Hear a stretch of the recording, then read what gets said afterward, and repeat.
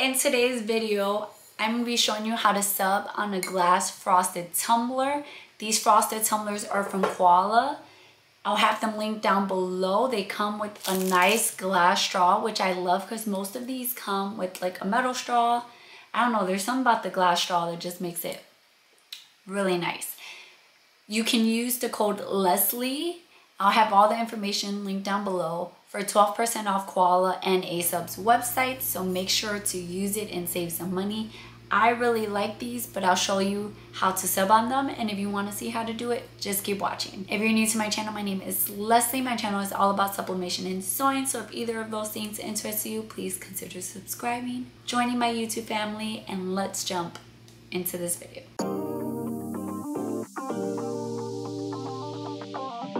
Search 16-ounce tumbler in creativefabrica.com and there will be a bunch of cute tumblers. They have Halloween ones, floral ones, anything you can think of, they got.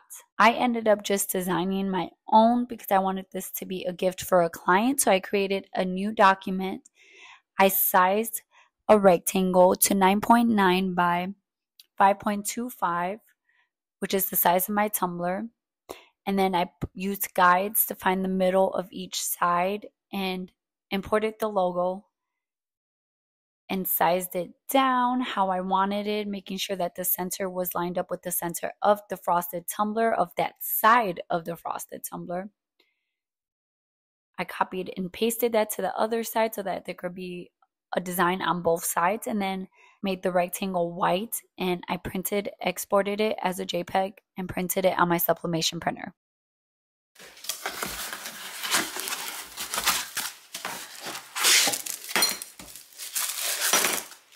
We're going to start off by taking our tumbler blank and we're going to put in our mug press to check for pressure. This is glass, so you don't want to be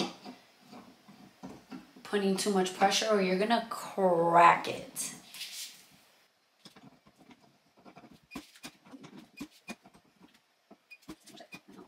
Okay, so you want to make sure that you cannot move your tumbler in there, but it's not too tight where you're going to crack the mess out of the glass.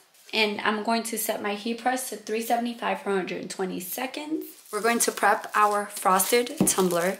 You want to put your straw away in the box, and you want to also put your lid away in the box. For now, we're going to take it out of this plastic. And you can either take some rubbing alcohol to clean it, or some people use lint rollers. Whatever method you prefer of cleaning it, you just want to make sure it's dry before you put your design on. Once you have cleaned it, you want to take your design and you want to wrap it around. And then you want to take your heat tape. You want to avoid touching where you're going to sub on with your fingers as much as possible. You want to take some heat tape and then you want to just tape that seam down. If you want, you can also tape the top and the bottom. If you're gonna do this in the convention oven, then I would say tape middle seam, top seam, bottom seam. Just like that. Then you're gonna get your butcher paper and you're going to wrap that around your tumbler. I personally kind of like to tape my butcher paper. If you're doing this in a convention oven, you can put some of the shrink wrap on it. I'm just going to tape this just so that it makes it easier to put in my mug press. So now this is ready to go to our tumbler press. I have a mug press that has an attachment for a tumbler. Now we're ready to put our tumbler inside of our heat press. We're gonna slide it in and we're gonna press for 120 seconds. We're going to carefully open it. We're gonna get our heat gloves and we're going to rotate our tumbler.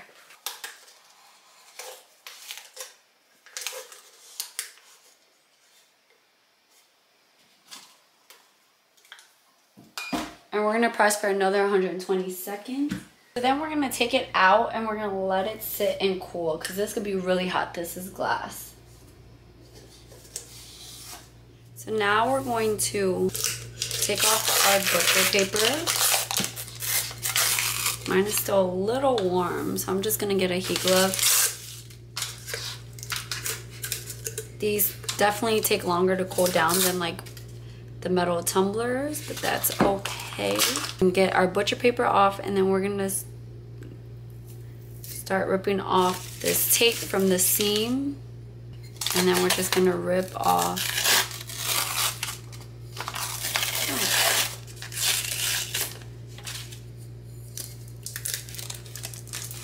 And look how perfect that is, like perfect. No ghosting, no nothing.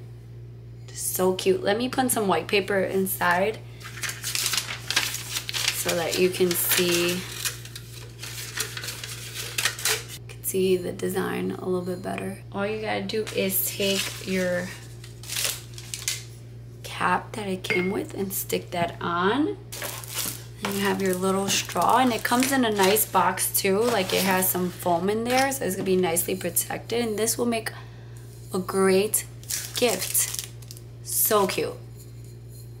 I love how these turned out. If you've seen my previous frosted tumbler videos, they were a disaster, and I had gotten those from Amazon. I really like these. I feel like they feel like much better quality than the other ones I tried on Amazon, and the colors look great. I have a piece of white paper in there so you can see it. The colors look great. I love that it comes with the glass straw, because I haven't had any that come with the glass straw, and I really like that. But they're so nice. These would be great to sell. They will be great for like craft markets, or even to give as a gift. I really like these. And these are 16 ounces. I don't know if I said that before. These are 16 ounces. I'll have them linked down below. Don't forget to use the code Leslie for 12% off ASAP and Koala's website. Save yourself some money. And thank you guys for watching this video. I hope it was helpful. Make sure to comment down below any questions you have or anything you want to see from me. And I'll see you guys in my next video. Bye guys.